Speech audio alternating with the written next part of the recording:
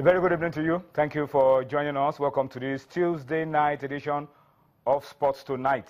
My name is Tony Bitoye. I want to start by saying a very big thank you to you for joining us, and also tell you that for the next 50 minutes plus that we're bringing Sports Tonight to you this Tuesday, we will try to make it as enjoyable as possible. And of course, we will be updating you with all the stories dominating the headlines, both on the domestic scene and of course globally as well this Tuesday. So once again, thank you for the opportunity, for the privilege to share this time with you. That's one huge privilege we will not be taking for granted tonight. Before I give you an outline of what we'll be doing on the show tonight, we will of course start off with what has been dominating the domestic scene for quite a while. It's the mood of the nation. Nigeria lost two very important personalities last week, heavyweight football persons, and the nation is still in mourning mood. And that's why tonight we're starting off the show by reflecting on the reaction that have been coming from far and wide since the passing of former Super Eagles captain and coach Stephen Keshi, and of course former coach Amodu, who also was the serving technical director in the Nigerian Football Federation before he passed on Saturday morning. All right, so the reaction this time is coming from FIFA, and of course the Nasarawa state government have also been sending in their tributes. President of FIFA, Gianni Infantino, sent in a letter of condolence to the NFF president, and the deputy governor of Nasarawa state that you saw in the picture, Honorable Silas Agara, was also at the NFF secretariat earlier today to also convey the deep sense of sorrow of the government of the state and the people of the state of solid minerals on the deaths of coaching greats Stephen Keshi and Shuaibu Amodu. The NFF General Secretary, of course, talked about the footprints that both Shuaibu Amodu and Stephen Keshi have left behind, and says that the Federation will do all that they can to make sure that the legacies of these two men, great men, doesn't go in vain. All right, so that's how we start off the show tonight. The Nasarawa state government and of course the World Soccer Governing Body, FIFA, also joining the long list of those who have been sending in messages from across the globe for the past few days that we've been mourning the loss of two great sons of Nigeria. All right,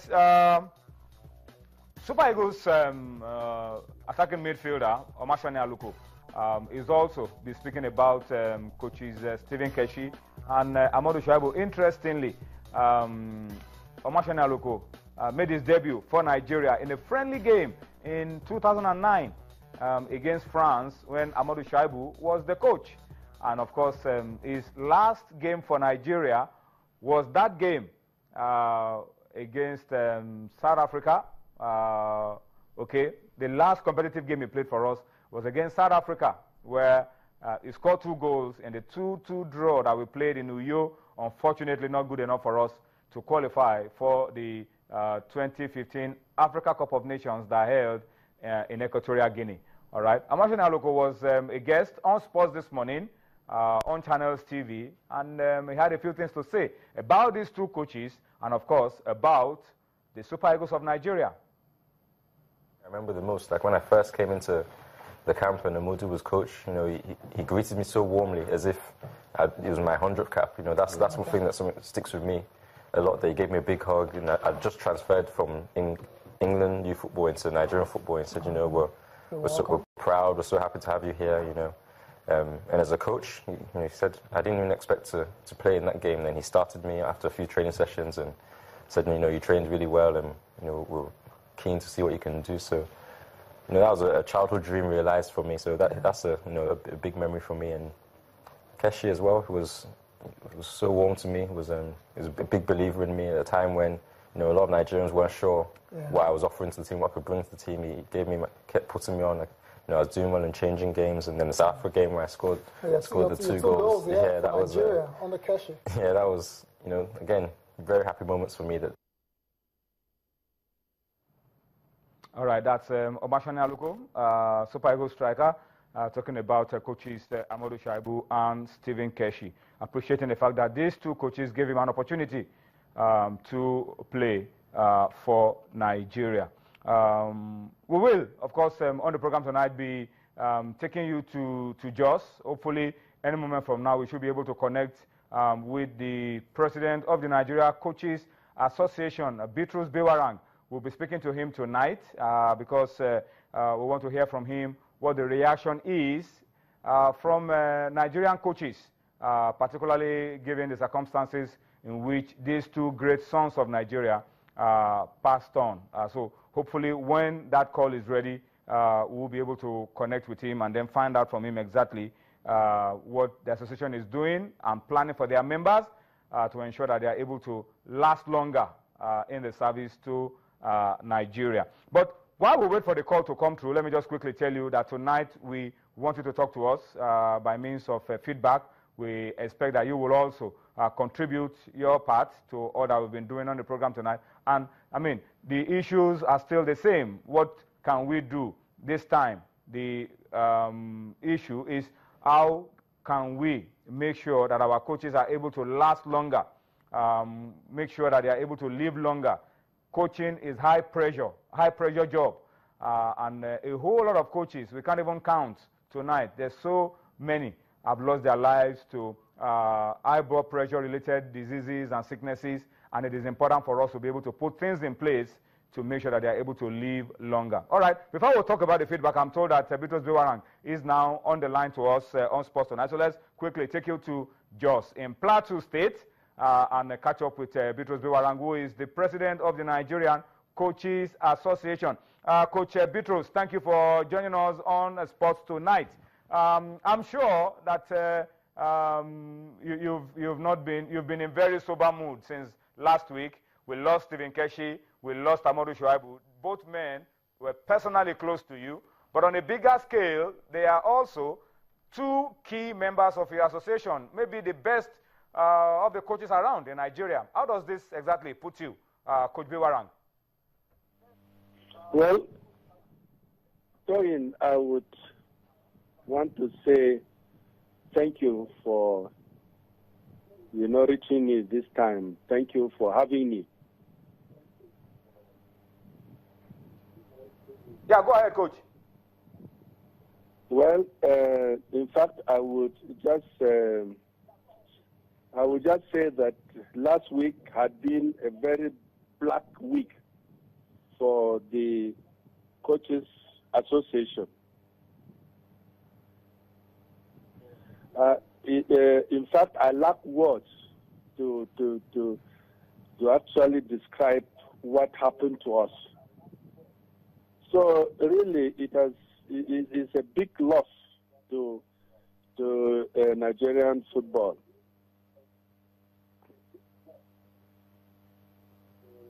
Coach Bitrus.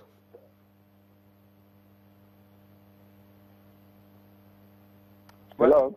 Yeah, go on, Coach. We can hear you. Okay. Frankly speaking, we have been trying to put our heads together to see what we can do to this our illustrious fans in the game of football.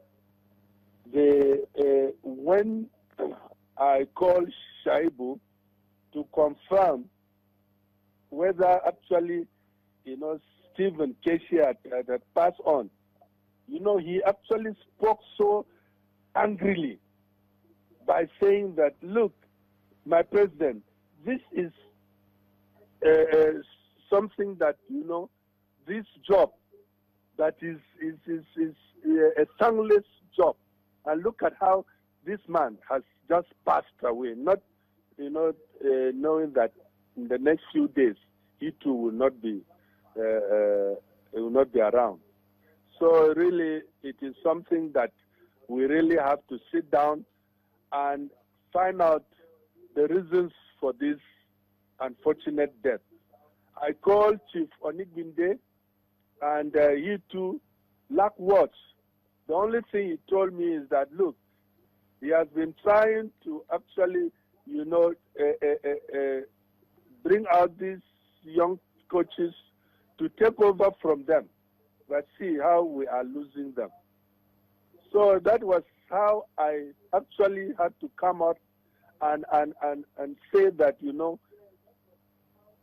and say that most of our coaches today, they are hypertensive. Why?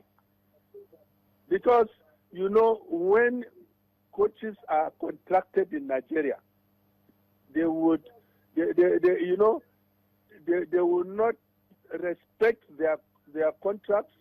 They will not try to keep to the contract terms. And when somebody would work hard and get the results, he will suddenly be sacked. And then he will now start crying over his entitlements. Why can't this kind of problems would come to us? How can we not get our attention? So I call on Nigerians to really, help us. Look at the coaches in the Premier League. They are being owed. Club owners don't even treat our coaches well. The players are not treated well. So you see, we are just doing this for the sake of loving the game. And that is why really I find it very hard to stomach that of Coach Shaibu, who had been, spending all his time to fight for the dignity of the coaches. And today is no more. In fact, I'm trying to meet with my executives to see how, if we raise money and build our national secretariat, we are going to name it after Shaibu because of his passion to see that he raised the standard of the coaches. And not just recently, he was able to get this Class A license holding in Nigeria for the first time. So he has been doing the coaches, and yet he is no more to enjoy what he is working his sweat for.